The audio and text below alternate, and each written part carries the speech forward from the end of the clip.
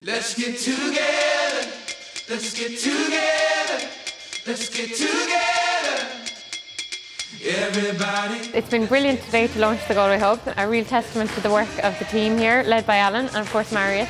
I'm really delighted to be here. I'm honoured to have been asked to get involved in the launch of this hub here. It's something that the Department of Agriculture is really pleased to support. I came here as a food blogger to understand a bit more about what happens to waste in Ireland. This is really good food, like really good food. It was great to see Jess Murphy and the amazing meals she made out of very little. The phrase ordinary people doing extraordinary things very much comes to mind, except that I don't know if there's anything all that ordinary about the people who are here, because this really is a fantastic initiative. It's a fantastic organisation, and we can see from the event here today, standing in a warehouse full of food that, had it not been for FoodCloud, would probably be heading for landfill at this stage. And this is the real brilliance of the FoodCloud concept, that it can make that connection along the supply chain. You know, it's really important to get that education out there.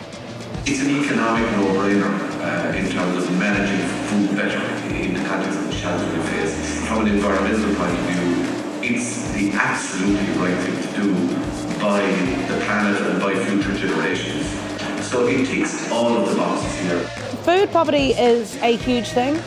We might not think it's going on in Ireland, but it's a very real issue. We're very grateful for the food that is coming through FoodCloud, because it has enabled us to reduce the costs of the household budgeting costs and the cost of running those services by about 12,000 per annum. The thing with food and food waste, for me, the most important thing is giving somebody back their dignity and looking them in the eyes, giving them a glass of water and just saying, like, how are you? If we can provide people with food and we can enable them to free up other resources that are under pressure in a household towards paying the rent, towards paying back to school costs, towards heating bills, towards other essential bills that the household has, without it being at the expense of food. Even listening to Jess from Kai, in terms of saying, listen, if people at that level of industry who are at the real cutting edge of culinary arts are saying, listen, this is a social problem and we can really do things to add value and to change it,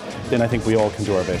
What we're really excited about is that we have a physical presence here now, and it'll mean that we can open the doors up to food industry from across the West and try and support as many charities as we can to make sure that no good food goes to waste.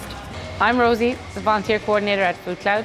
Volunteering opportunities are opening soon at the Galway Hub. We'd love to hear from people who want to make a real difference in their community and create a world where no good food goes to waste.